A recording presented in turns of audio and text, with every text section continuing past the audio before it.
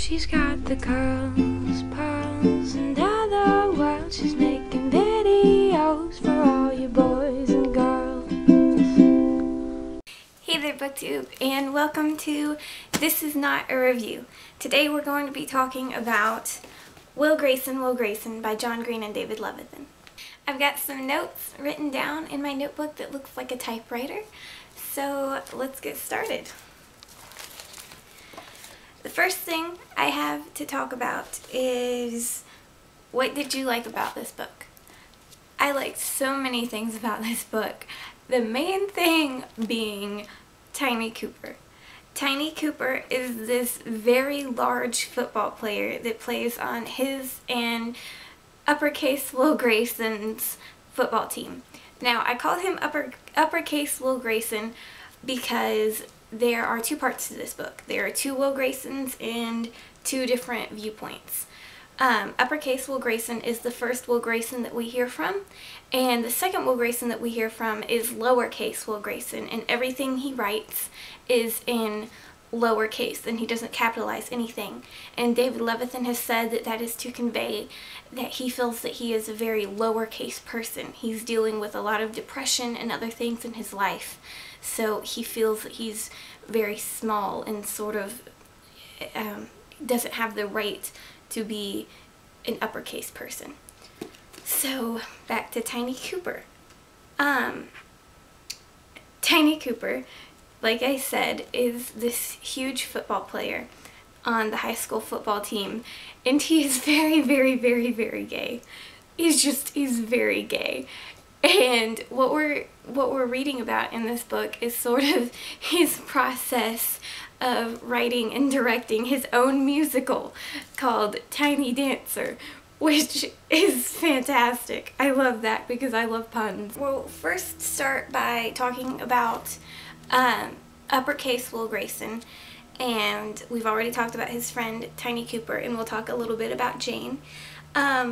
Uppercase Will Grayson has grown up very privileged. I think both of his parents are doctors, and that's sort of, I think, what they want him to do in his life, and he's sort of, everyone's going through a transitional phase in this book, like all of the other young adult novels. And in the beginning of this book, we see him try to fit in with the group of friends, and he's sort of in the group. He's not really in the group, you know?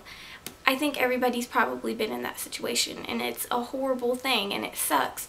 But by the end of this book, we see Will sort of come into his own and sort of figure out where he's supposed to be. Now, lowercase Will Grayson has had it much harder. He's dealt with depression for most of his life. He's grown up very poor and being raised by a single mother, which I can relate to, and I can relate to the depression because I've dealt with that on and off for such a long time, since such a young age. And I really appreciate the time and the thought that David Levithan put into creating this character, even in writing everything in lowercase. That was such an amazing thing to do. That was such an amazing idea, because that's how you feel. You feel like you're shrinking and smaller than everyone else, and that you can't occupy the same amount of space. You try to draw yourself in as much as possible. And I love that. I love that touch. I love lowercase Will Grayson's mom and the relationship that he has with her. I love that he made her a three-dimensional character, which, you know, by the end of the book she is.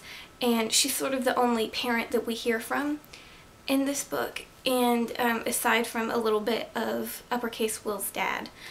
And I love her, and I love the way that she treats her son with only love. She doesn't try to scold or ask him why he's that way or why can't he fix it. She tries to love him, and even when he's screaming at her and, you know, picking at every little thing that she doesn't retaliate at all, and she just loves her son. And by the end, we have a very sweet moment between the two of them, and it was so beautiful, and I really appreciated that. The second thing that I have written down in this book is, how did this book make you feel? This book made me feel a range of emotions, but mostly happy. This book, it keeps you laughing from the first page to the end, and it's witty and sarcastic, and it touches on such heavy topics like homophobia and depression, but it does it in such a lighthearted way, but it deals with very heavy subjects in a very lighthearted manner. And I love that about this book. And it was a very light read, and I think I read it in a day or two, and oh, it was just so good. In the end, this is my most favorite ending in a book that I've read in such a long time. The end is so good. And somewhere on the back here it says that it will have readers simultaneously laughing, crying, and singing at the top of their lungs, and you're sort of doing all of those things by the end of this book. And so I would give this book 4.5 out of 5 stars. I really enjoyed it. I really enjoyed John's writing, as always, and this is the first time reading any David Levithan, and I really want to read more of his stuff, and I will be doing that soon. Let me see, is there anything else that I haven't talked about? Oh, we didn't talk about Jane. Jane is sort of the love interest, kind of, sort of, in this book. And she gets called a music snob quite a lot, because she is. And I can relate to her because I get called a music snob a lot. I have a playlist on this channel, if you want to check it out, called The Paperback Soundtrack. And it's sort of what I listen to when I'm reading and writing. And it has some songs from a band called Neutral Milk Hotel on it, that's actually I discovered through this book. And it's a weird name for a band, but they're a pretty good band.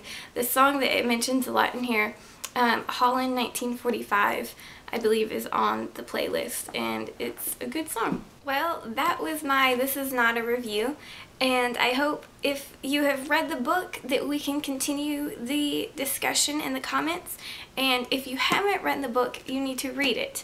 And anyone else that you know, make them read it too, because it's a really good book. See you next time, BookTube.